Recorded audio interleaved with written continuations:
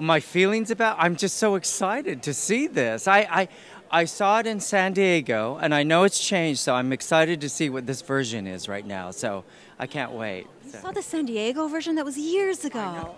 No, Did you get to see the New York version? No, you know what? I never got to New York to see it, so that's why I'm excited to see it now. Oh my God, I want to talk to you after the show. Okay.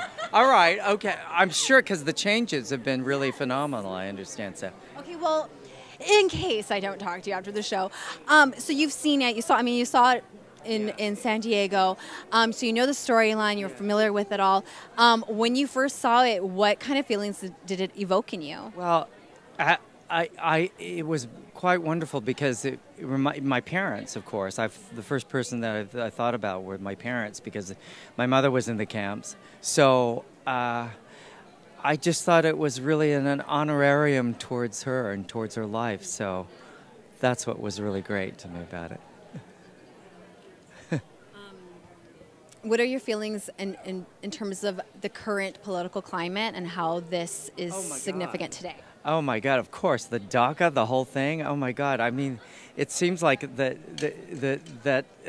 it still exists, and our president is using it for some oddball reason at this point right now. So of course it resonates, and it has deep meaning to a lot of people. And I'm sure the American Japanese are really behind, just the whole idea of taking people out of this country. And it's awful.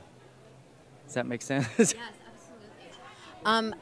Is it okay if we backtrack a sec? I don't know if you want to talk about this on the red carpet, but in terms of did your mom talk to you about her experiences? My mother never did talk that much about it, and I think they were kind of I don't know if they were embarrassed about it. I think so they were of that generation that they didn't talk very much about it, and so I didn't know very much about it until high school, when I saw a little blurb in the history book. And I went home and I said to my mom, I said, wait, you kept saying you went to camp, but this wasn't the camp we know. So it took me a while to adjust to really realize what she was saying when she said camp.